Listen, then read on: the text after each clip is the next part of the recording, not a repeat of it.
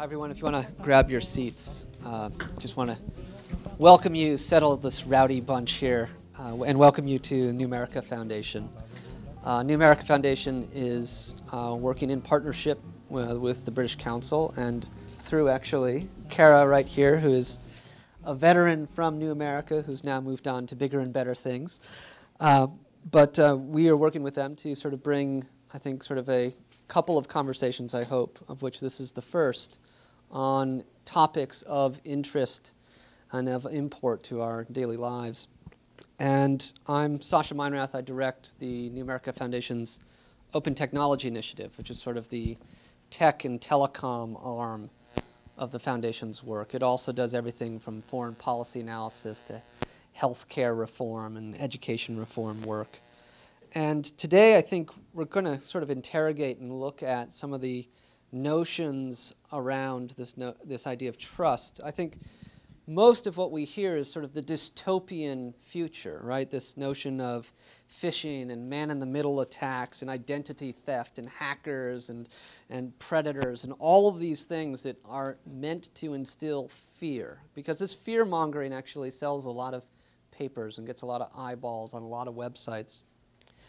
And some of these fears are perhaps well-deserved, but I think tonight we're actually going to invite an illustrious panel of experts to kind of punch through what I see as a lot of the hype around these new technologies. And I hope we'll also be discussing perhaps some of the more democratic and participatory potentials to computer-mediated communications writ large, and how trust itself is really a key component of that. So I would argue that connectivity is sort of this force multiplier. It's not a neutral medium, as some people say, but rather it amplifies both the good, the bad, and perhaps the ugly that might otherwise exist. But on this perfect fall evening, and I'm very happy that we'll be getting out after this to catch a pint, as all you Brits say. But we've chosen a more optimistic framework, something where we actually look at sort of discussing what I see as a fundamental tenet to 21st century civil society, which is the trust that must be imbued in the systems, the communications, and what have you that we use every day to communicate and to build next generation communities. So with that, I'm going to actually turn it over, I think, to Rebecca, who is going to give a large-scale introduction, and then we'll have a discussion amongst this panel, and then eventually we'll open it up for Q&A from all of you. So welcome, and thank you for coming out this evening.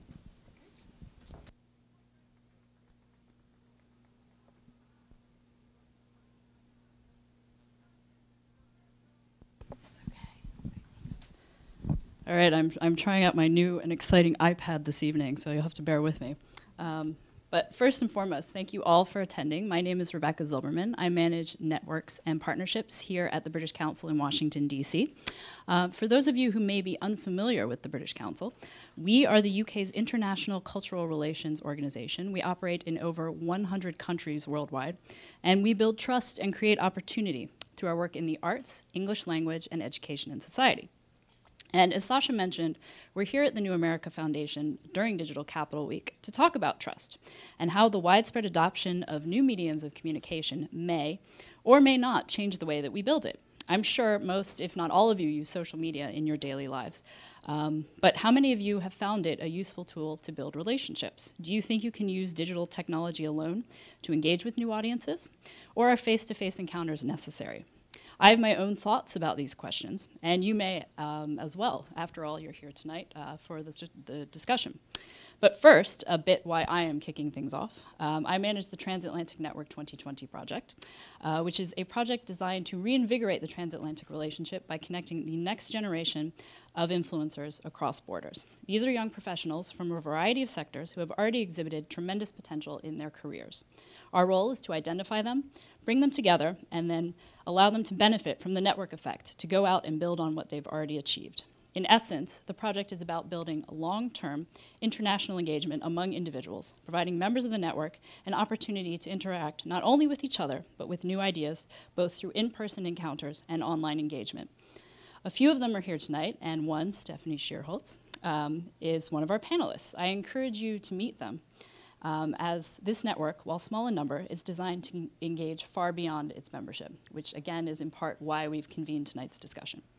Finally, I'd like to thank the New America Foundation for being our gracious host this evening, and for DC Week, as well as FutureGov in presenting this event in partnership with us. Before we kick off, a bit of housekeeping. We want to keep the engagement happening both in person and online during the discussion, so we've created a hashtag. That's #DC2020. And then, of course, after tonight's discussion, we're going to head over around the corner for some face-to-face engagement at Science Club, where we'll have some food as well as drinks available. So without further ado, please welcome my colleague, Kara Hadge, who's head of digital media here at British Council. Thanks, Rebecca. Thank you all for coming. Welcome. We're glad to have you here tonight. We're going to talk for about half an hour, and then we'll open things up for more informal questions.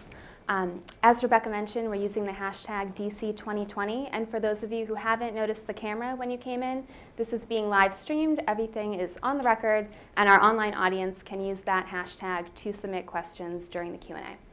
We have a stellar panel here tonight. I promise to avoid the space metaphors, even though one of them is from NASA. We'll see how that goes.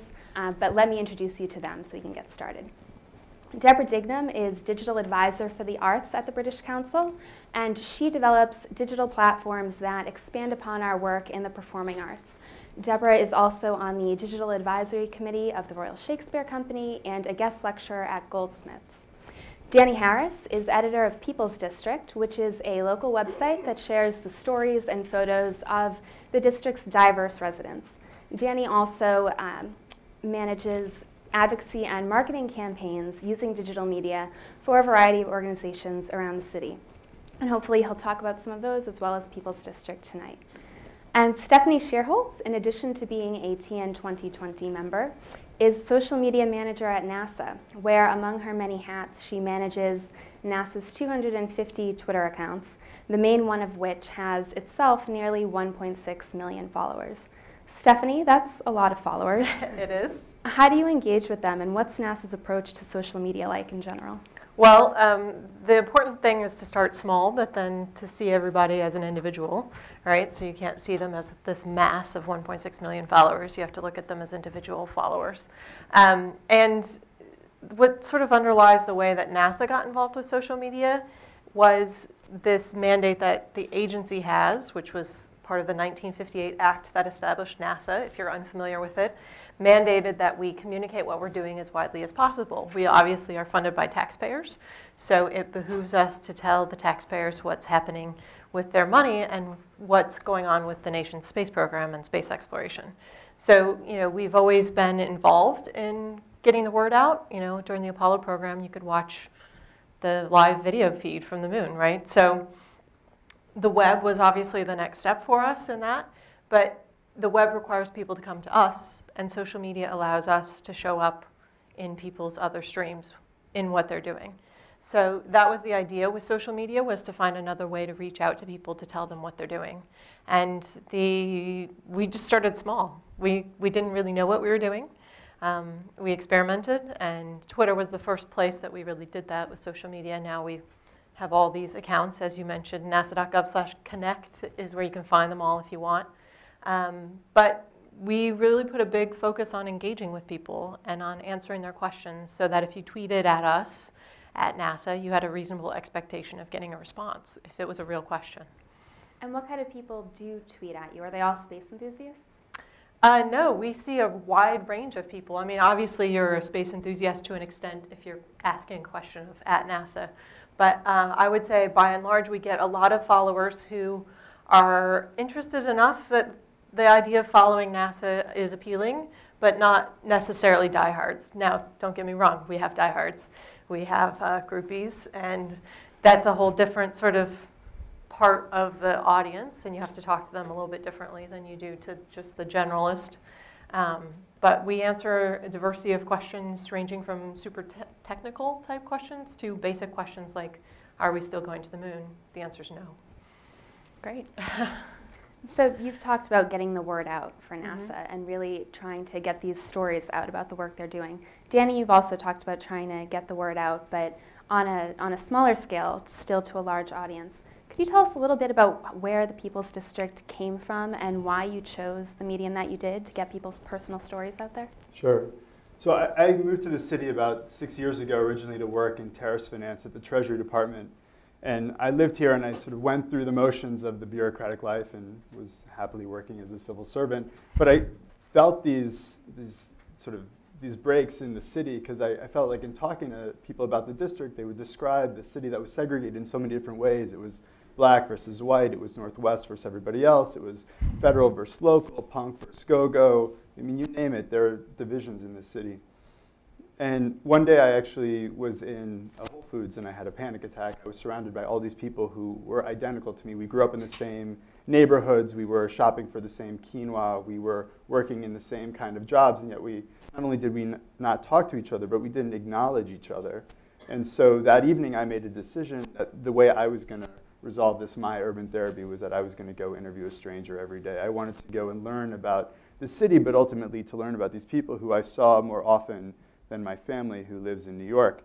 And so it started this process 2 years ago where I've now interviewed over 700 people, and most of them and their stories live on my website, peoplesdistrict.com. But the idea behind it was twofold. One was I started to see that these stories represented a DC that I never understood when I first moved here. It wasn't all about the federal city and it wasn't about the mall, but it was about these rich textures, these human stories. But the other was about interaction. So how could you get these stories to encourage people to meet their neighbors and to realize this wonderful richness that I was experiencing from meeting people, with the hope that building this online platform, it can encourage people to do the same. Would you say that creating the platform gave you an excuse to go up to people in real life? I think so. I've always been a relatively social person, but I think, when I started, there was always this fear that I had that people would say, well, who are you and what are you going to do with these things? And that did happen. But most of the time, if you go and ask somebody who drives a bus or who collects garbage, tell me about that moment. That moment that you decided you wanted to be a garbage collector. Or tell me, what do you understand about the city by collecting its garbage? I mean, how many trash collectors do you think are regularly asked these questions? And what I started to realize was that there was this wonderful value in doing it, both for me in understanding all these amazing stories, but also in collecting these incredible narratives. And I'm a big fan of Studs Terkel, who many of you know is the premier oral historian, and his ability of capturing these stories of everyday people and making them so fascinating, but also making it so that when you read the story, you wanted to go out and find your own trash collector, to get your own story, or to understand the story of your mailman. So, everybody has different stories, and not everybody said yes, but it's been incredibly positive since doing it.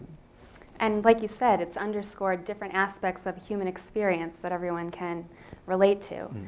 I think, Deborah, you've done some of that in your work, but maybe crossing broader geographical and cultural divides. One interesting project that you've worked on is Gulf Stage. Could you tell us a bit how that crossed geographical boundaries and really brought together different cultures? So Gulf Stage was a project that happened in October 2010. It happened in Qatar, in the Middle East. And essentially the project was about working with the ministries of culture in that region. And they're very interested in how they might sort of innovate in terms of theatre and how they might find an interesting way to bring theatre more so into the mindset of the young people and the young generation. And so we worked with them, with our partners in the UK, with a company called Digital Theatre. And what we did was to find a way to capture the theatre of those different countries of the participating festival, which was the Gulf Youth Theatre Participating Festival. What was really interesting was that actually for the countries, 6 countries, including Bahrain, UAE, Saudi Arabia, they'd never before experienced something like this. And the intention was that we would capture their live productions, their theatrical productions, translate them all into English, and then make them all readily available on a website, completely free to view and still there. What was really interesting for the participating countries and also for the ministries of culture was that for once they had a way to actually preserve their cultural heritage. And I think just when we think about technology or the digital space, we tend to think of YouTube and think about viral hits and millions of people watching very fast produced content very quickly. But actually thinking about the digital space and thinking about the future and how you might preserve that is also quite interesting. So those productions are now still available, and we worked quite hard to try and build a sense of community, and as you say, to kind of transfer the trust we built in the Middle East in working with the theatre makers, working with the young participants, and also in the UK with theatre makers there as well. And sort of one really interesting way that we tried to sort of broker that when we launched was that we launched through Twitter, but we linked up with the Foreign Office, the FCO, operational in the Middle East, with the British Council, extensive global networks, and also with young practitioners in the UK, and also with our own social media strategists working in the Middle East, who also worked for Al Jazeera as well. So it was a very interesting way to try and see how you could bring that very authentic, unique content and how you can share and foster dialogue around that then as well. So essentially you networked the network to get out to all these people with these plays. When people were responding to the performances, what kinds of audience did you realize that you reached? Were they new audiences to theater? Were they already interested in theater and coming across a new culture for the first time, or both? A really, really cross-sectoral audience. What was interesting was that the audience first began actually in the Middle East for people who wouldn't normally go to theatre. Theatre is still a very young art form in many countries there. And they suddenly, by framing the work in that way, by seeing it captured, by understanding that it would be available to view, they suddenly became an audience for their own theatre, which is very interesting. And then also the general audience in that country. But we also had people, when we launched on the first day, we had people watching in Japan, people watching in the United States, in Australia, all over the world, and the comments across Twitter and across social media in many different platforms were incredibly interesting, and it was a constant flow of English and a flow of Arabic as well. And sometimes they intersected, but it was really exciting to see sort of when you finally launched that out there, how the response was so diverse and can suddenly capture imagination in so many different ways across countries. That's great. One thing that struck me is that, Stephanie, you also mentioned going to where people already are. Deborah, you talked about putting it in a context that's more familiar online versus in a theater. But even if you are meeting people where they're already spending their time online, there's so much content online, and people increasingly have the ability to focus in on just what interests them or focus in on things they already agree with. How do you deal with that challenge, and what are the benefits of reaching new audiences when you do? Stephanie, maybe in terms of NASA? That's a really good question. It is to remain relevant within somebody's stream is a challenge. Luckily at NASA, we are blessed with very good content. Content is the biggest problem for most people who are entering the social space, is how do you determine what you have that's valuable and shareable, and create a niche for yourself where you are a subject matter expert or you have something unique. Well, we have the universe, and we have great pictures and video, and our pictures are our most clicked on content. It's the most retweeted, shared thing. So if you like us on Facebook, you will get our image of the day every day in your news stream. It gets automatically populated. And then if you share it in your news stream, somebody else clicks on it. If they aren't already liking NASA, they'll be taken to a page to like NASA to get the image of the day in their stream. Now the balance, especially with Facebook, is you don't want to be in there too much because you don't want them to hide you, right? But you know, with 1.6 million followers, you also have the benefit of we're gaining about 5,000 followers a day. So if I post something multiple times on Twitter, you know, there's always a new audience who hasn't seen it yet. Great. So it's like normal social norms. If you go and meet someone and talk their ear off, they'll be less interested than if you always have something interesting to say, right? Right. Well, and we were talking about this yesterday at lunch, the balance of not overhyping, right? So when you're talking about trust, you don't want to be the person who cries wolf on social media, who says, this is the best picture ever, right? Because if you do that every day, they're going to quit clicking because they're going to say, okay, yeah, I'm over that. You said that yesterday and it was a lame picture, so why am I going to click on it today? You know, you have to have the balance of getting it interesting enough headline that they click on it, but not so much that you're overselling what you're sharing with them. Great. And Danny, this seems to apply to everything you've said too, in that you're trying to bring stories to people who wouldn't meet the people you're profiling to begin with. Do you feel that you've connected with a new audience, and how did you build a following in the beginning? Well, I realize it's a strange proposition to start a website about people that encourages people to not read websites and go meet people. So sort of with that understanding, I can view it in a few ways. One being that there's so many different ways of accessing the hyperlocal world online. You can read blogs, and I think actually what's more interesting than blogs is the comments in the blogs that really provide the insight. And that is sort of the online version of the neighbor on the porch. But what I see where the stories fit in is that they're narratives. So if you've never been to Berry Farms, then maybe you know that your metro will eventually take you there if you got off the Green Line. If you stayed on the Green Line and you ended up at Anacostia and you just walked over, maybe you'd recognize the story of the mother talking about her son.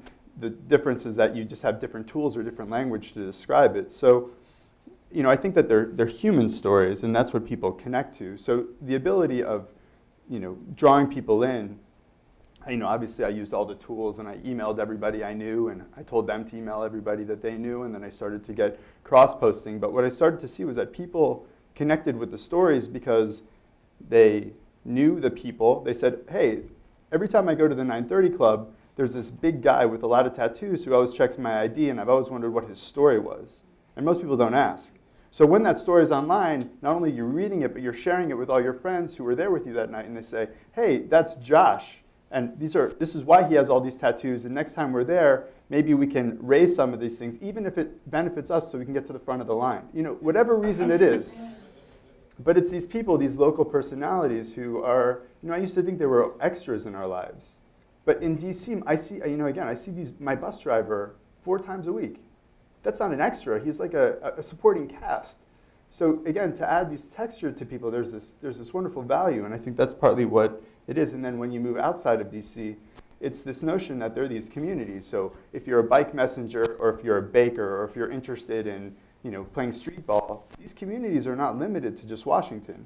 So when I told the story about Mark, the bike messenger who complained not about email, but about fax machines, and what it meant to bike messengers when fax machines first came out, that story went to Hungary, and it went to Prague, and it went to Kazakhstan, and it went to places where there are bike messengers. And they talk, and they feel like our people. And so that's part of this idea around People's District. And how do you get a feel for the feedback that people have? Is it mostly through comments on the blog or through social media? It's interesting. Again, that basic sort of challenge that I faced about online versus offline. There was one story that I posted, a girl named Erica, who's a junior at H.D. Woodson Senior High School, and she told this story about how difficult it was to be a black student in an all-black school who doesn't interact with anybody who's white except for an occasional teacher, and how she wanted to be a journalist so she could talk about issues of diversity in school and how this impacts her life. This was her story.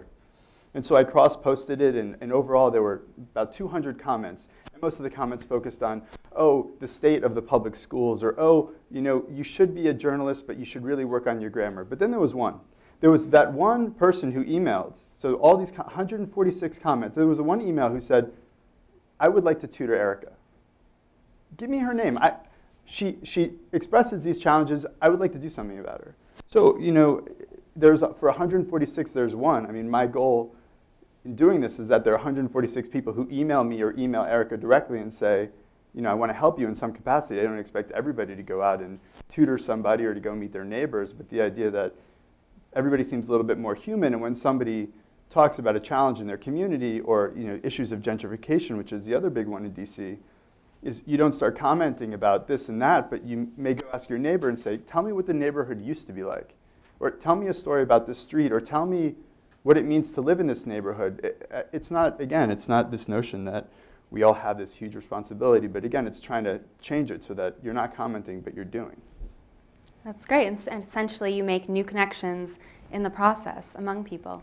I think, Deborah, a lot of the work that the British Council engages in has to do with forging those new connections between people, and a couple of the projects you've told me about have done that in new and different ways. How have you reached new audiences for professionals working in the performing arts, not just new audiences for viewing the work? Well, I think new audiences is a term in the arts that we use all the time, and well, what's an audience? What's a new audience? What's an old audience? Which is a really good question to ask. And I think particularly in the digital space, people are very obsessed by the idea of developing these new audiences as if there are millions of people out there just ready and waiting to sort of to come and view what you have. But I think actually by cultivating a digital audience as being a new audience, it's just a new way of communicating with that audience. But if you want to actually, as we do sometimes, it's to try and when I say create new audiences, it's about the work that we do, how do we share that in a better way? How do we find a new way to make greater impact around that, and how can we communicate that more effectively? So for instance, a project we did this year at the Edinburgh Fringe Festival was a project called the British Council Edinburgh Showcase, and we bring together 27 UK artists from the performing arts, and we bring a selection of some of the world's most interesting programmers for the performing arts to Edinburgh. And the idea is they come and they see the live performance, and then they will hopefully bring that work back to their own countries and present that. So it's quite a traditional model in that sense, and previous to this year, it's always been dependent on those people coming. But what we wanted to do this year was to see how we could digitally capture that and how we could share and extend that, and as a result of that, actually bring the effect of that to more presenters, so like a new audience basically in other countries. So we created a series of films around all of those different artists. So it was a snapshot of their work, their practice, and then I interviewed all of those artists about their practice as well. And as any of you know, talking to anyone who makes any kind of creative work, it's very personal, and how you frame that can be so so sensitive. And then once you put that outside to put it on the World Wide Web, basically, how does that then transfer in communication? Do people really understand the context around it? So it was quite a sensitive area. So we filmed those productions, put them online, did an extensive social media campaign around that. And then again, through the offices that we have, we emailed all of our contacts in those countries. Our colleagues overseas emailed all of their contacts within those communities. And the idea being that those people who couldn't come to Edinburgh would have a way to understand those theatre productions, have a chance to engage, and also then be able to tune in to a webcast where we brokered down that program as well and looked at it in more detail. And through that, we feel that there's, it's not just that the audience, the new audience, the professional audience engage with it, but they're continuing to engage all the time, because that showcase still lives as a digital showcase online. And so people can constantly come back to that. And hopefully what will be seen is that in 2011, this is a framing, this is a snapshot of UK theatre performing arts. And what are the lasting impacts that you've seen so far in terms of what those video trailers and all the accompanying media that went with them have led to? And we just got a fantastic email the other day from colleagues who are running a series of talks in China, and they just did their first talk in Shanghai, where they expected to have maybe 20 to 30 professionals who hadn't been to Edinburgh, knew nothing about the Edinburgh Showcase, and were a mixture of people working in the media sector, in the creative sector, so not necessarily performing arts. The event ended up running from being 90 minutes to actually 3 hours. There were over 100 people in attendance in the room, and they were showing some of the trailers from the Edinburgh Showcase. And that's just one of the series of events they're doing. They're also running in 3 other cities around China as well. And that's a great way for how that event is properly beginning to network beyond that. I think that's the real impact that we were hoping to make. So that's continuing in China, and it's planned for other countries as well. So it began with online content and led to offline meetings and engagement and conversations. Exactly. And that's something that NASA does pretty well too, Stephanie, bringing people to experience very new and very different things. Could you tell us a bit about your tweet-ups and how they got started? Sure. So NASA has started a series of tweet-ups. It obviously just started with one. We didn't expect it to become such a thing. But we had our 30th tweet-up yesterday, and the 31st is 2 weeks from tomorrow. So it's become quite a big event. Essentially what we did is we offered our Twitter followers the opportunity to come to an in-person event at a NASA facility. So we advertise it obviously online with social media, particularly Twitter, and then we open a registration period. Anybody who follows us can register, and then we do a lottery selection from those registrations we get. Those people get invited to come. So we have events that range from 25 people who are invited to 150 people who are invited, and they pay their own way to get there, but then we give them some type of behind the scenes or unique access to NASA or NASA facilities, NASA experts. So we started small. We started with a 2-hour event at NASA headquarters. We had the Hubble repair crew, the astronauts who repaired the Hubble Space Telescope the last time, which was what NASA calls STS-125, the space shuttle mission, and also contained the first astronaut on Twitter, Mike Massimino. He's at astro_Mike. And so we just put this out there. We only advertised it locally within DC and then obviously on Twitter. And we started getting people applying from all over the country. And I started emailing people and saying, this event is in person in Washington, D.C. If you just want to watch online or participate online, you don't have to register for it. And overwhelmingly, the response I got was, no, I'm planning to come. I'll buy a plane ticket from California. I'll come out. We had a guy from Spain who registered. And he said, I've got my passport. What else do I need? And so that sort of blew open the doors for us on this idea of people love access, right? And they love the opportunity to encounter NASA. And we have a really strong opportunity to expose them to more than they're expecting. So, you know, they come because they want to meet an astronaut, but they get a broader context of what NASA does across the agency. One of the things NASA has always struggled with is that people have a pretty strong positive reaction toward NASA. If you ask most people, they'll say, oh, NASA, that's cool, right? But if I ask you to tell me 3 concrete NASA projects that we're currently working on, most people can't do that. So this gives us the opportunity to take that positive interest that they have and translate it into a real experience, real opportunity. They get to interact with astronauts, with scientists, with engineers, with NASA leadership, who they would never otherwise get the opportunity to ask questions of, and then see a NASA center. And then, so we've grown these into the mega events, which are 2-day events that culminate with a launch of a spacecraft. So we did 5 for space shuttle launches, and we have done 3 more for other spacecraft launches, a mission to Jupiter, a mission to the moon, an Earth-observing satellite, and then the next one is Mars Curiosity launches on November 25th, the day after Thanksgiving. And we have invited 150 people to come to Kennedy Space Center to experience the launch and get a behind-the-scenes tour. And they pay their own way. We just give them access. And we had 1,000 people register for 150 spots for Thanksgiving week in Florida. So it's pretty cool. And I mean, the communities that have evolved from that, we've had more than 2,000 people participate in these events. We use the same hashtag for all the events. So the community just continues to grow with everybody else who's attended an event. And they have now created Google groups and a Facebook page and a LinkedIn alumni group and Wikipedia pages. And you know, they actually do a lot of the tracking of the events that I don't have the resources to do. So they built a Wikipedia page that tracks every time we announce a tweet up and who the speakers were and how many people attended and what their Twitter handles were. And they do all of that. I don't have the resources for that, but the community does it. And talk about trust. So sorry if I can stop, but I can go on and on too. Please go on. So with the launch tweet ups, typically launches are in Florida, and there's not a lot of resources in Florida. I mean, it's a pretty small community where we launch from, and so if we have a really high profile launch, all the hotels fill up with NASA contractors and people who are in the space community. So getting a hotel room, if you're just one of these tweet up participants, can be a challenge if you're not willing to spend a lot of money.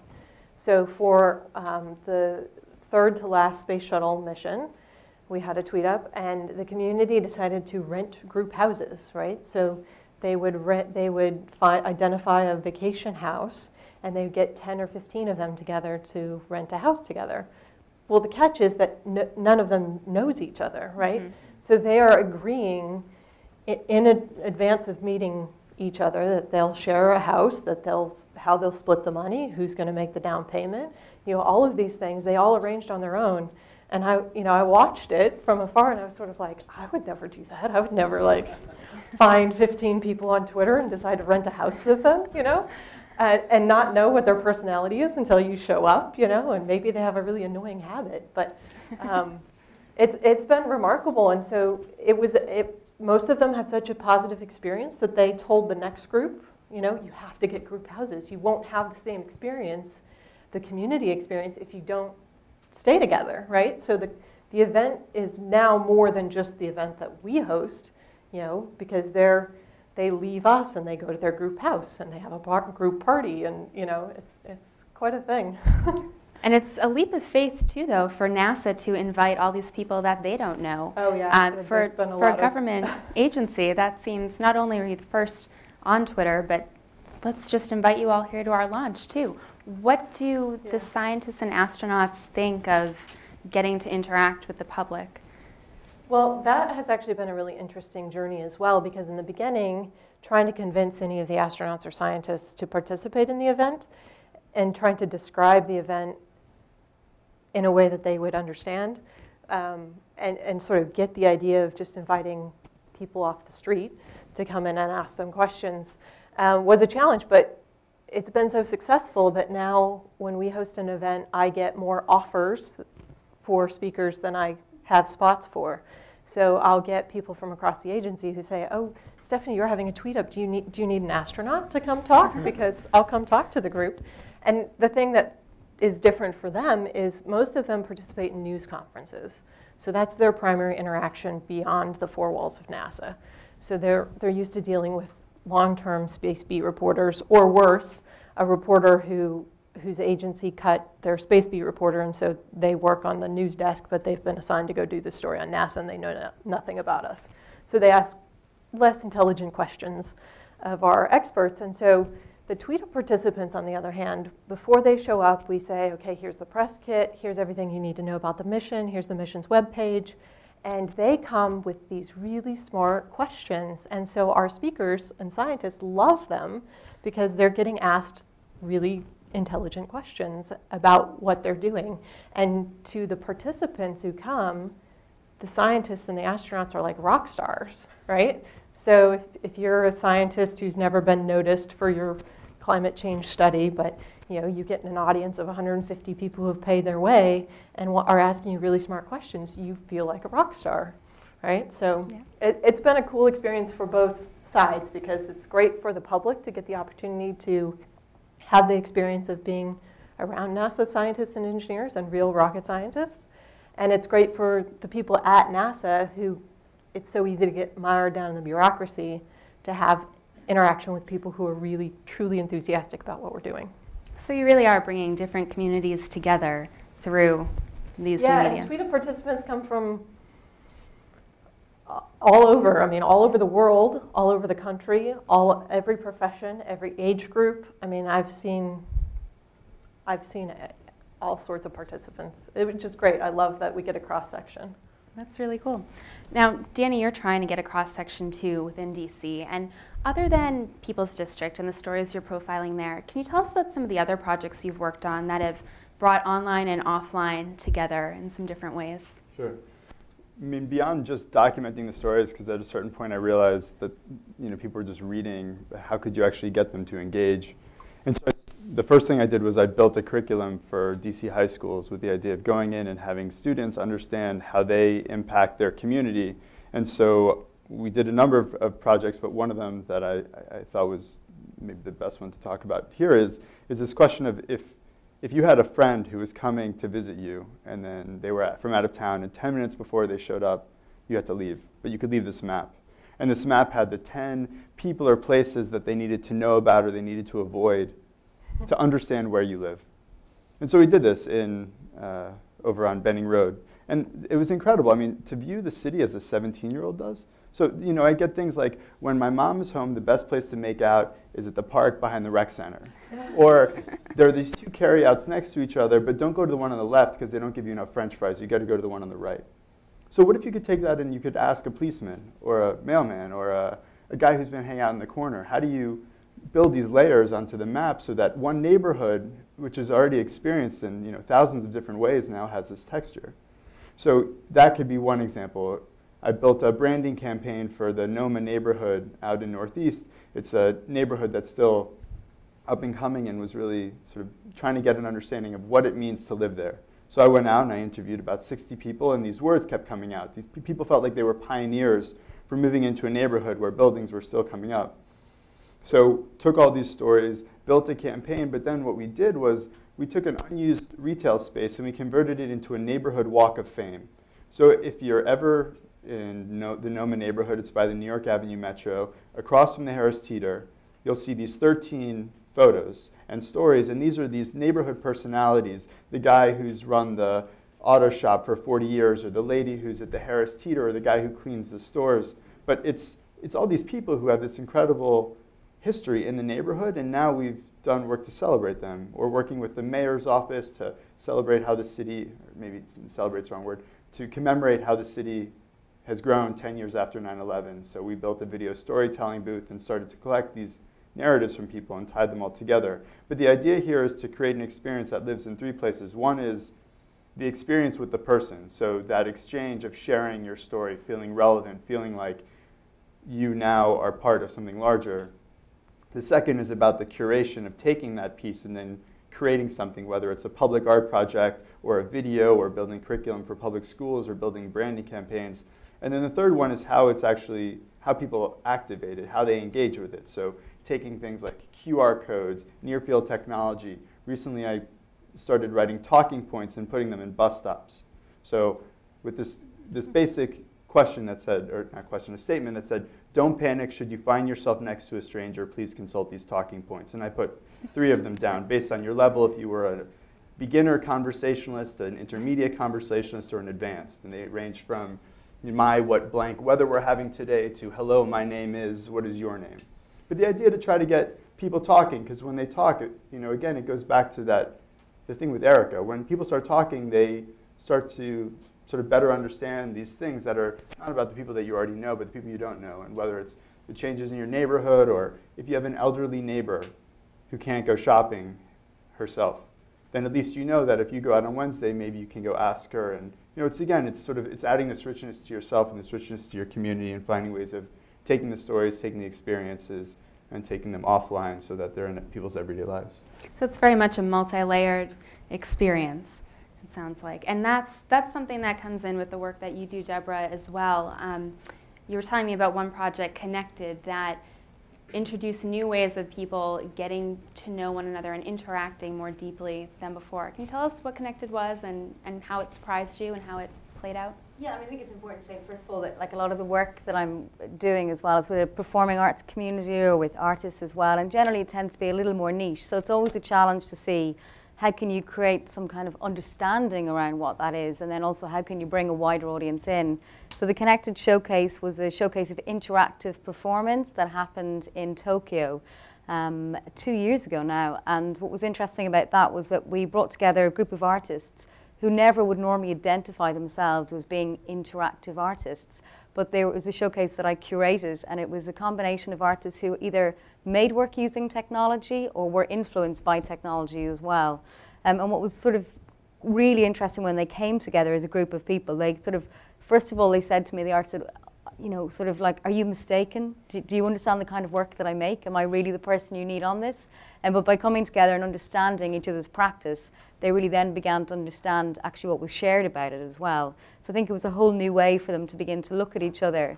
And what we did also, one of the pieces that really comes to mind is one of the artists called Duncan Speakman, and he makes it's audio performances, and it's quite sort of interesting in terms of the work that you're doing as well, Danny.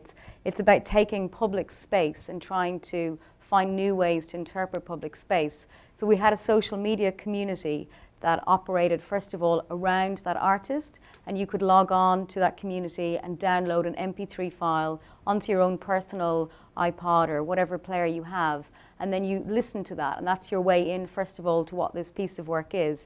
But then when you get to, or in Tokyo, the audiences in Tokyo were able to experience that performance on the streets. So what it meant was that for people who previously had no idea who this artist was, suddenly were part of a social media community and were talking and discussing and learning more about these artists, then listening to that on their MP3 player, and then also in the street at a particular time in the evening. It was programmed between 6 and 7 p.m. So actually the image was there earlier. And people could actually listen to that together, and suddenly you had this very sort of online experience become a very rich offline experience where people shared in something as collective. And what was really interesting was that obviously within Japanese society, that sort of personal body contact can be quite limited. And one of the key parts in the performance was where at a certain moment the audience were sort of split in two. So different groups of people were moving through the city, listening to different parts of the audio, and then came together at a certain point and were suggested that they would hug the person across the street. So it was quite choreographed, and people actually hugged. So that was where that image is from, of people actually hugging in the street in Tokyo. It was a very different way for people to understand what that sort of art is, but also how those artists then themselves identify themselves as well through that. Great. I have one last question before we open up the Q&A, and this is really because we're here at New America, where questions about access to technology have taken place on this stage many, many times.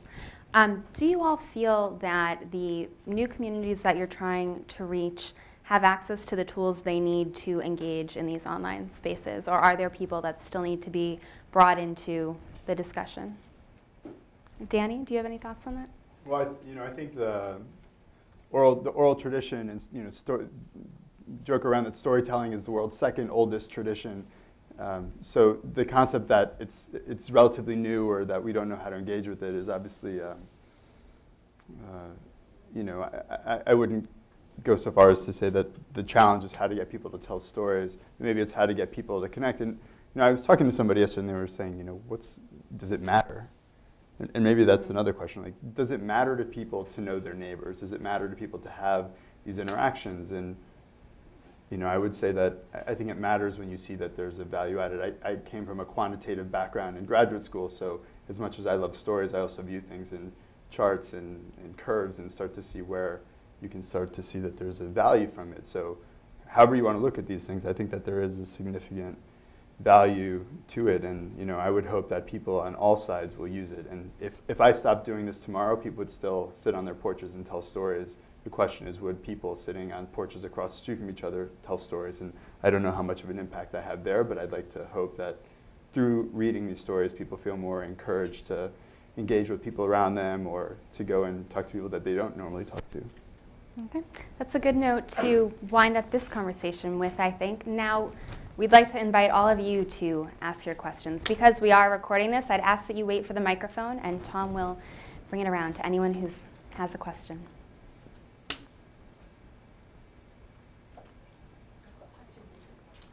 Okay. I've got a question here from Twitter. It's from Rhett Rothberg. He asks, and the question is directed at all of you, can government agencies that don't launch fun rockets use Twitter in effective ways? So I guess that question would probably be for Stephanie. Well, Rhett is one of our Tweet Up attendees. He's been to one of our events. Actually, though, I've been invited to speak about what we do at social media and to other government agencies and to other companies. And one of our previous Tweet Up attendees, David Rosen, who's also a social media strategist, made a very astute comment, which I rip off and use in almost all my presentations, which is that even if you don't have rockets, you have a fan base and you have a community, and it's your job to bring that community together. And so, you have to think about it that way. You have a niche, you have groupies, you have people who are interested in what you do. Everybody does.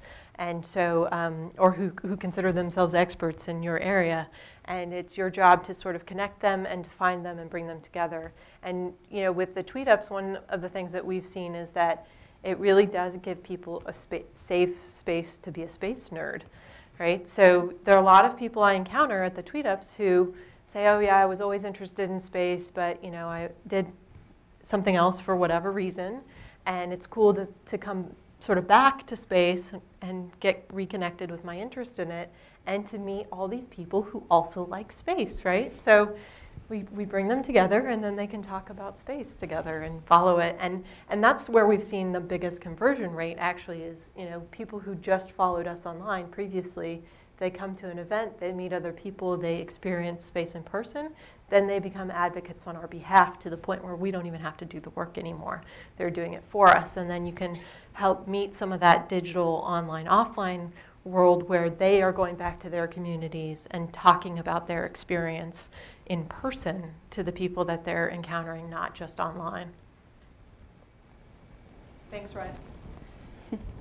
My question was about People's District, and just you talked about the divide within the district. I was curious if you know sort of how much your website is bridging that divide, or whether the people that are following you are mostly the same people who you were shopping in Whole Foods with, particularly given that a Washington Post columnist referred to Twitter as specifically associated with gentrification and the Northwest community, and not with some of those other communities that may not, trust the medium itself.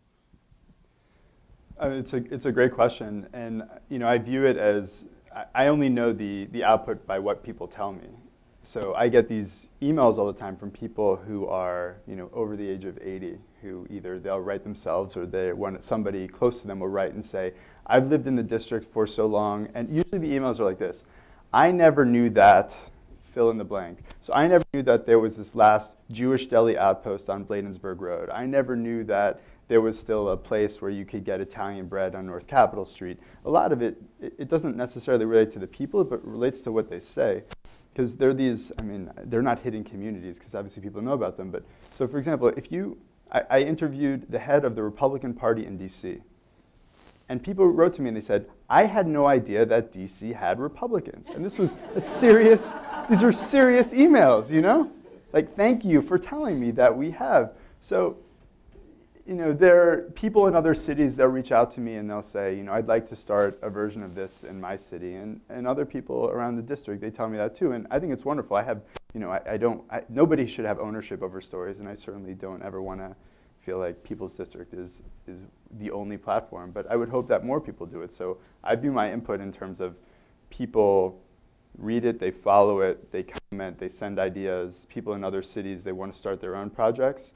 And, I would like to hope that one day People's District is that idea of the one city that Mayor Gray talks about, or people like Kojo Nnamdi speak about on the radio program every day.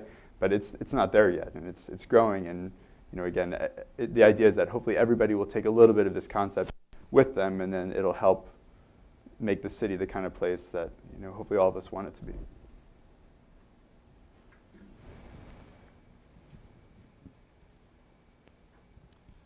I have a question on the NASA experience, which I find extremely impressive. Implicit in the approach you've taken is that it's a very transparent process. The good, the bad, and the ugly all come out.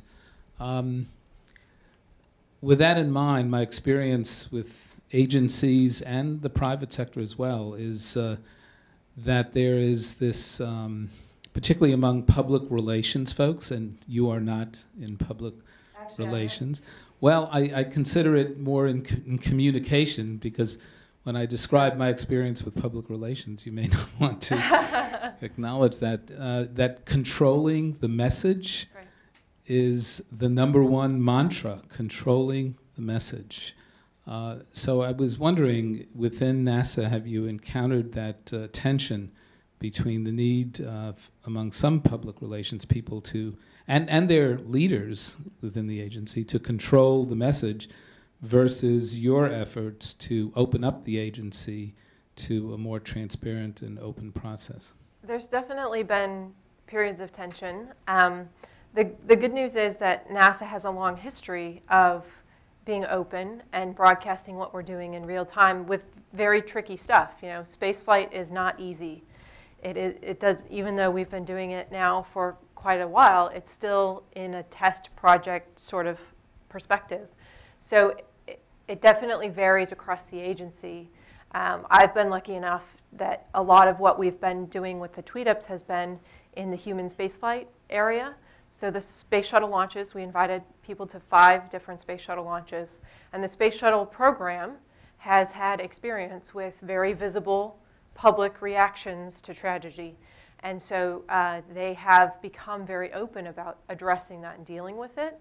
And that was very helpful in the way that we shaped the tweet-ups, because when you're inviting 150 people to a space shuttle launch that may or may not happen, or may not happen on schedule, we actually joke about the tweet-ups. I usually, in my shtick, say that they range from 2 hours in length to 2 days. Well, we had one tweet up almost a year ago It was actually more than a year ago for the launch of the last mission for Discovery, Space Shuttle Discovery. It was supposed to launch on November 1st. It launched on February 24th. So I described that as the 115-day long tweet up. We only made a promise to those people that they would get to come for the initial experience, and that's actually one of the reasons why it's a 2-day event. On the first day, they get the program, they get to interact with the astronauts, and then the second day is the launch. So we want to give them enough good content and a great experience on the first day that if it doesn't launch on time, on the second day, they can still walk away going, this was worth it. It was worth it to come. So we've had a lot of experience with that. I've had to replan events in real time. Yesterday, actually, at the tweet up, it was at NASA's Langley Research Center, which is about 3 hours away from here. The concluding event of the tweet up was a drop test for the Orion capsule, which is the new capsule we're working on to go back out beyond Earth orbit. And the video, I didn't actually get to attend yesterday. So the video, you know, the capsule is pulled back and they let it go and it drops into this basin of water. And you watch as the capsule capsizes, right? And so you hear the audio of, oh no, oh, that doesn't look good. You know, but this is how we do things in real time. And we test, you know, this is why we do tests. So it's a good experience. You know, I've had to say on a number of occasions, I'm really sorry, spaceflight is hard. And that resonates with people, and it actually does help us get out that message, right? Does that answer your question?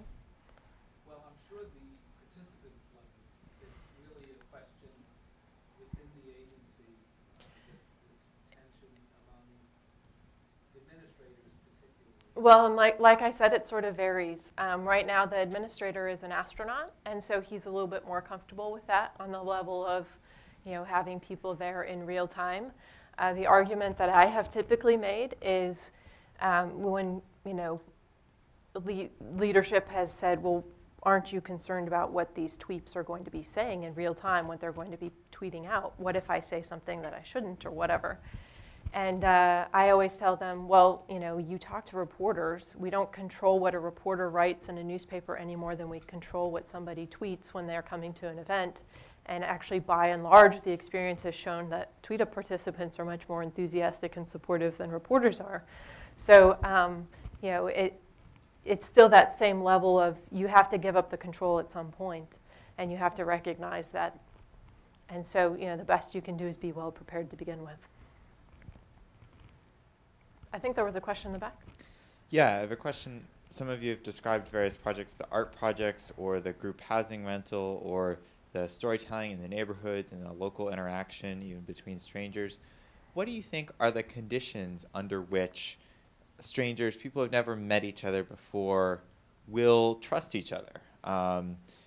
Particularly, you can say that people will trust others within a particular community when the only method of communication is 140 characters or less.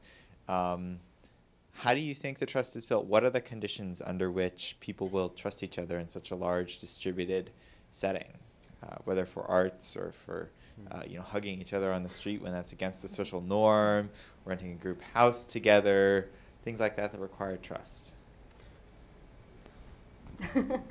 Well, I would say from the arts perspective that definitely nothing brings people together like really good art.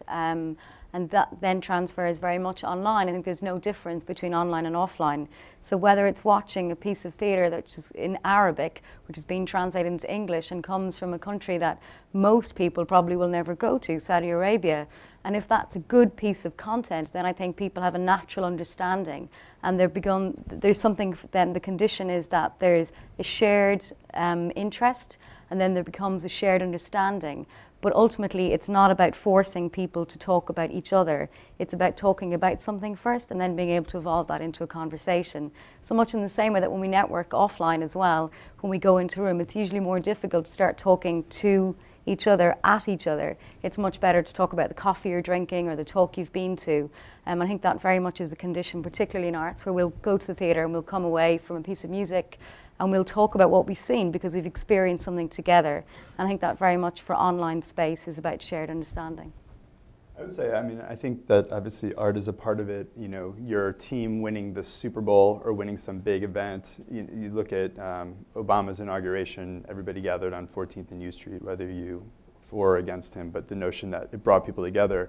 But actually, I think that what brings people together more is, unfortunately, the negative. So there was an earthquake in DC, and everybody in my apartment building ran out, and we all stood there together, and now we were all residents of the same building who had gone through the same experience and started asking each other, are you okay?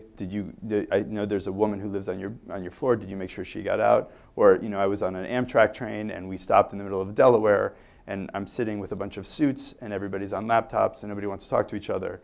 And then we run out of power and now everybody wants to start talking. It's the same. I mean, I was in New York on 9/11. These same things happen. So, you know, you can, I don't know if the Super Bowl win or the flash mob is the equivalent of the negative, but unfortunately the way I've seen it is that it's these things, it's this uncertainty, it's where people are challenged, and it's sort of the opposite side of the good that creates the circumstances for people to hug one another on the street or to help a stranger. Or, you know, my grandmother, who's 88, on 9/11, she was basically carried home by a busboy. You know, these kind of things happen. They wouldn't happen normally. So I think it's the shared experience. You know, what we've all described is there's something initially that sort of breaks the ice and brings you together into a community, and then you have, from there you can have a shared experience. And obviously for different people there are different levels. I would never rent a group house with 15 tweet-up participants that I didn't know.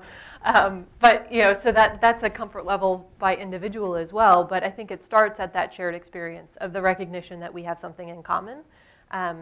There's this guy, the Twitter account is Gaping Void, and he talks about social objects. And I think that's what these are, shared experience. They're social objects. And we trade them just like we do real objects, but social objects are, you know, traded.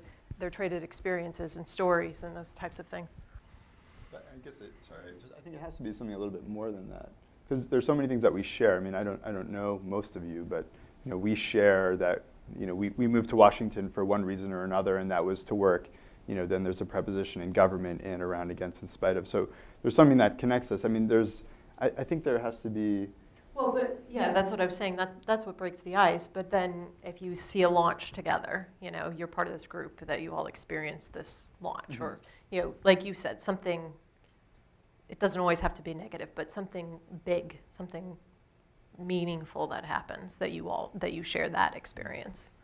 It's something really interesting. And what's the point when things break? Because we can all be in a collective experience and be very engrossed in something, but what's that little thing that breaks and makes you actually turn around to the person beside you and say, wow, it's amazing, isn't it? Mm-hmm. Because too often you can stand, particularly living in the UK actually, you're on the tube, and it always fascinates me how it's just deathly silent all the time.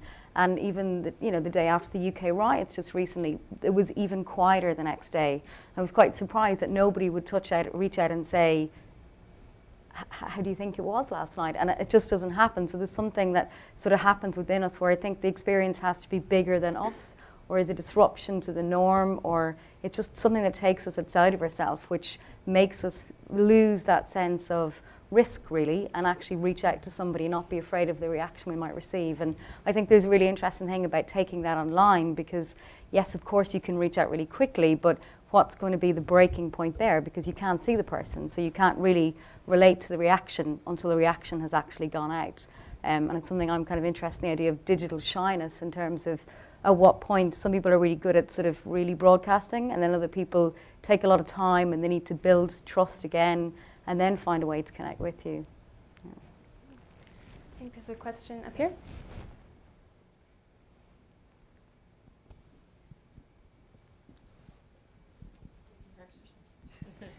Thank you. First of all, thank all of you for, this is a very positive, optimistic conversation. And toward that end, and being in the other Washington, Danny, in terms of the federal government and the nature of the political discourse today, I'm wondering if there are things here that we're learning that we could host a new kind of discussion and bring people together who have legitimate concerns about governing, but the nature of the dialogue doesn't seem to get us to where we want to get to. So the Tea Party on the one hand, Occupy on the other, the political parties in Congress, in your words, do you have any thoughts or advice in terms of curating a new kind of conversation that can resolve problems and come to new solutions? A disruptive innovation to the way we are conducting our governance, not only in this country, but globally too. I'd just be interested if you have any thoughts or ideas on that. Well, I'm working and all of you too. Yeah, well, I'm currently working to solve the DC race problem, so let me deal with that first, and then we'll move on to the states, which probably shouldn't be that big of a leap. But I think you're exactly right, and I think that part of it is that we've just sort of moved so far away from each other. And again, to take it to a DC angle, I mean, part of the reason that I freaked out at Whole Foods was because if I couldn't talk to somebody who was identical to me, almost identical, what chance did I have of connecting with somebody who was not like me?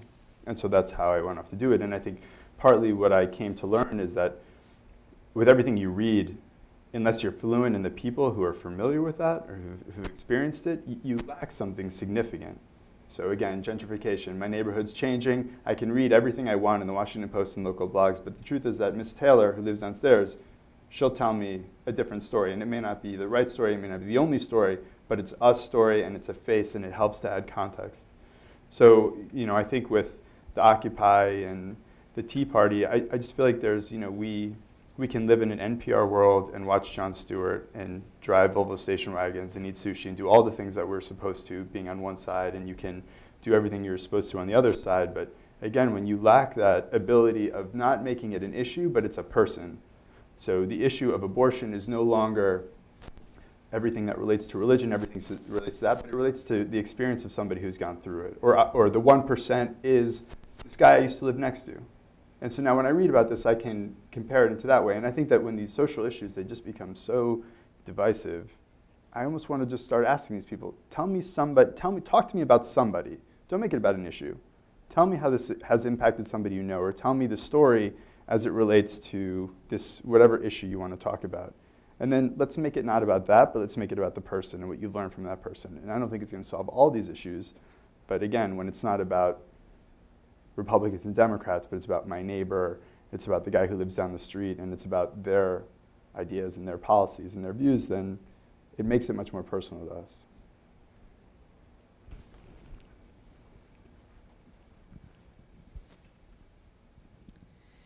Again, thanks so much for this talk. It's really great. I'm working in the government as well, and I belong to an interagency community of practice.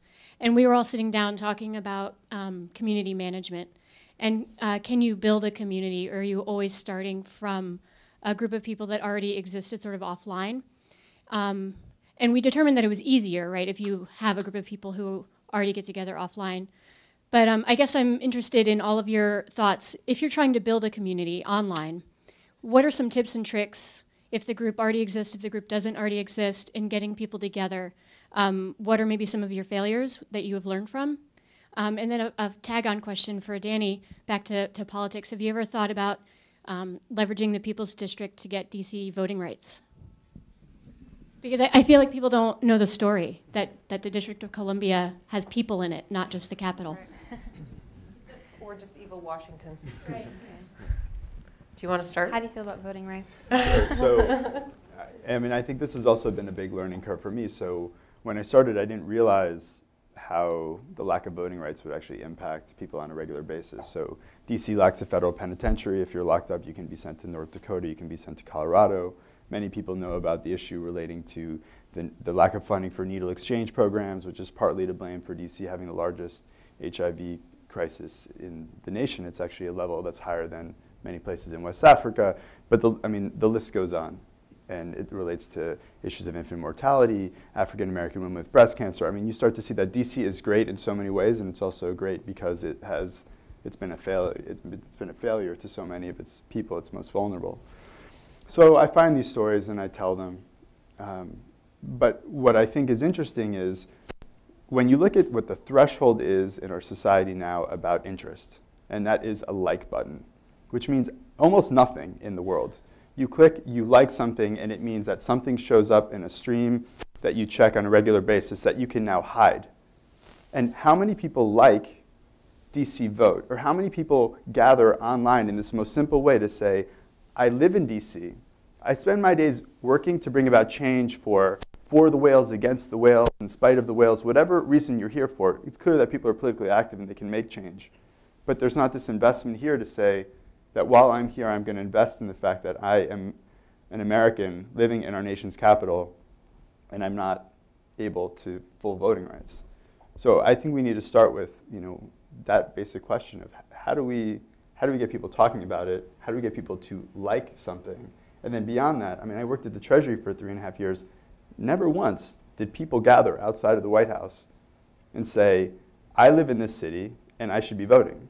We should all care about that issue. Many of us are going to be transients and we'll stay and we'll go, but while we're here, it seems to be something that we should care about. So these stories draw the attention to the people who every day are struggling with this issue of the lack of statehood, with the hope that they'll learn more and then hopefully they'll do something about it. And the first part of your question was best practices for bringing online communities from offline ones. Deborah, you have any thoughts on that?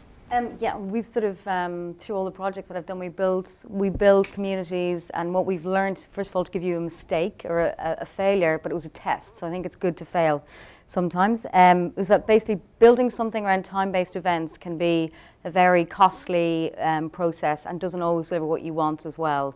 I think the first thing to do about building communities, why are you building it? For what purpose, to what end? And also if you build it, what will happen when it flips out of control and becomes super successful and you end up with sort of a huge community of people that you suddenly realize you don't have the resource to maintain them. They have an expectation around you. You've nothing more to give them. The event's over, the project's over, the mission has changed, the message has changed, whatever it is. And I think if you're building community, you need to take responsibility for that community before you begin. And I think people too often think, oh, let's quickly set up the social networks. They can all be done in an afternoon. It can all be up and running, but what does that really mean? And what are you trying to say? So I think it's just the offline questions that you ask which really deliver the online results. Stephanie, you're part of an active online and offline network with TN 2020. How does that work, where you all meet together offline only occasionally, but you're pretty active online? Yeah, well, so in the TN 2020 group, it brings together people on both sides of the Atlantic and young people who are engaged and active. And I think partly what helps is we have this really intense bonding experience, right? So we have an in-person event where we all meet each other and have a few days together to talk about really important issues. The summit is always focused around some interesting or thought-provoking issue. And so we all come from different backgrounds and we have this intense experience together, and then you connect. And obviously with some people, the connection continues pretty strongly, and with others, it sort of fades away a little bit. But one of the things I love about TN 2020 is that when I get up in the morning and I look at my Facebook stream, it's all people in Europe and across the rest of the world who are in the middle of their day or at the end of the day. And so I stay much more connected to what's going on from a worldwide perspective instead of being so just US-centric. Even the nightly news here is so focused on the US, and world news is, 30 seconds of the newscast. So to me, all those people have become my world news. And so they have become the way I connect to really I know somebody there who's experiencing that, and they're my friend to some degree, and so it makes it more real and more personal to me to be connected to them. And then we do, people, the good thing about being in DC is people come through here. So, when they come through the States, they'll take a visit, and we'll have a bunch of us, we'll get together and talk. And usually there's somebody brings somebody else who's not part of the network, and so it sort of just grows this community, which is great. There are a couple here. Centel. Is anyone else here? Oh, Marcia. Yeah, so great. Good people. Yeah. We have another question somewhere? Isn't your definition or the way you use the word trust is a little nebulous? Because all the examples you give are sort of self-selected. People select in to do what you want, and then they go away. So that of course they would tend to have some affinity with the other people who selected the same thing, right? You know what I'm trying to get at, right? And it will let the people in the NASA, well, they're interested in outer space, right? They'll come in, and the other people. Although the interesting thing with the tweet-ups is there tend to be a lot of people who register from the tech community, but not necessarily the space community. So they hear from their tech friend. We have a lot of people who work at Twitter who register for our events, which I think is great. But so I think it's more broad than you would think, just from a space community. More as the tweet-ups have continued, more and more people have told me they registered because they knew somebody who attended one, and they had such a great experience, not because they themselves were a space nerd. So I've been known to say before, you know, we don't expect you to be a space geek when you show up, but we hope that you'll be one when you leave. But the trust thing is actually really interesting, because we are literally inviting people from Twitter to come in person to NASA facilities at, you know, high risk times like launches, and we are giving them access to NASA centers at Kennedy Space Center. They have the ability to drive themselves to and from the press site. This is a secure NASA facility. Now, they do have to go through an additional check before they come, but we essentially give them rules, and we are trusting that because they are getting this sort of privileged access, that they will respect those rules as a result of getting this access, knowing that if they break the rules, that could affect the whole community. It could affect our ability to host an event again. It could affect you know, their fellow participants. We have had rule breakers, and we've had to deal with that, but thankfully the community helps self-police, right? So enough people have a common interest in everything going well that they will, you know, I have to do very little of it. You know, there are enough people in 150 who are rule followers who will tell the others to follow the rules, right? So that helps, but it is, I mean, I live in fear of the day that one of the tweet-up participants does something terrible. And we do things like we went to Wallops Flight Facility and we checked out the Taurus 2 rocket that Orbital Sciences is building. And we went into a room where we couldn't have any electronic transmitting device, right? Because we could blow up the rocket. So I'm taking 50 people into a room and trying to make sure that none of them has a key fob or a BlackBerry or an iPhone or anything that is transmitting, and knowing that if they do, this could end very, very badly for me and for the whole community, right? That's trust to me. Any other questions? I think we'll take one more.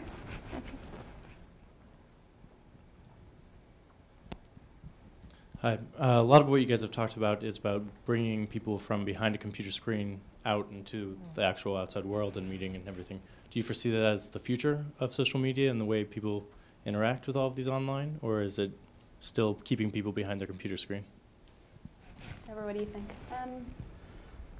I don't think it's an either or, really. I think it's I think social media and digital it's a new communication tool for us. It's a new tool in many different ways, it shapes and means. But I don't think it's an either or. I think that we increasingly live in a society where we have choice, and we have choice whether we want to participate offline, because we can choose it if we want to. I think increasingly people are looking towards the more Zen aspect of being totally plugged out. And supposedly in the future, well, I think very soon, that we'll move towards wanting to go on holidays where we'll be completely plugged out, where we'll have no contact, there'll be no connectivity. But I don't think that we need to make decisions, certainly not if we're people who are managing communities or trying to bring people together, that we will decide to have either offline or online activity. I think you really strengthen both if you bring it together. And it's about going back to that point of really trying to find where people are at and finding where people are comfortable.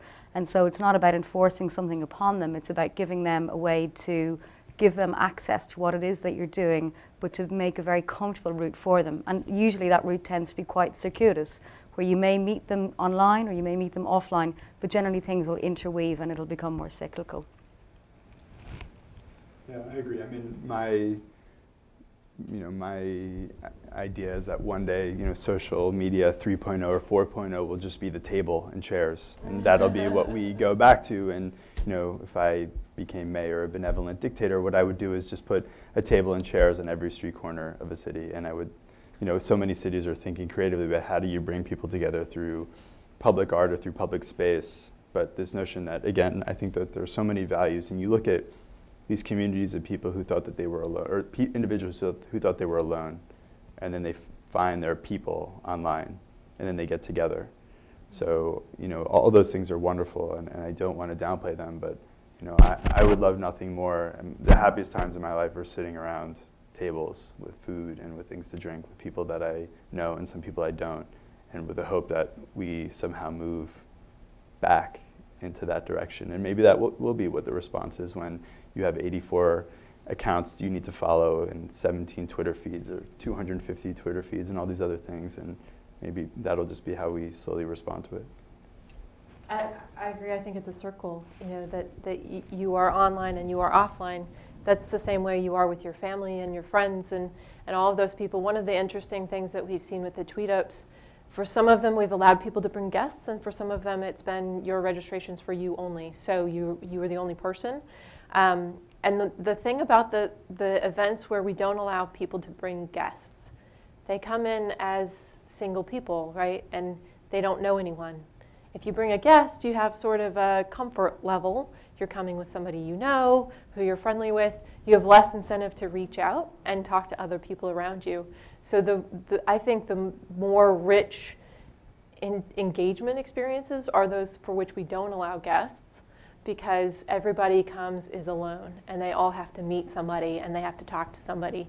And one of the things that we do with the tweet ups is we spend an hour and a half passing around the microphone, saying, tell us your name, tell us where you're from, tell us what you do, and one interesting thing about you. And that's my favorite part, is hearing people say what their one interesting thing about themselves is, and then watching the connections happen within the room, right? So these people are connected before they show up. They know who else is coming, but they don't know about that person. And then they show up and they're like, oh, I went to that school, or I do that as a hobby, or those sorts of things, and that's what makes the connections. And then they go away with a friend, and then they walk away from the event and they have this buddy that they've experienced it with. It's really cool. That is a great I was just going to say, when we're thinking in terms of the offline, online, even though we're using the term, I mean, I really think it's going to become an obsolete term as well. If you think about, if you were to talk to any 6-year-old and ask them the difference between online and offline, I mean, it used to be digital natives, but now it's just getting younger and younger and younger in terms of there will be no difference to someone. It's just a way of being. And going back to the table, it's like, well, we're still human. So we may have this, and even the sort of the fact this is the panel about trust through technology. Trust is a human value, and that will always rule the day, and I hope it rules the day. It's the world I want to live in, certainly. And so I think we'll take that to every choice that we make in relation to technology. That's a great note to end on, I think. And going on Stephanie's point about meeting people you don't know, please join us, all of you, around the corner. We're headed to the Science Club now on 19th Street, where we have platters of appetizers waiting and drink specials just for us. And there are a few technology-related groups there that may join our ranks as well tonight. My colleagues will lead you around the corner there if you're not familiar, so please congregate by the elevators. And thank you all so much for coming tonight.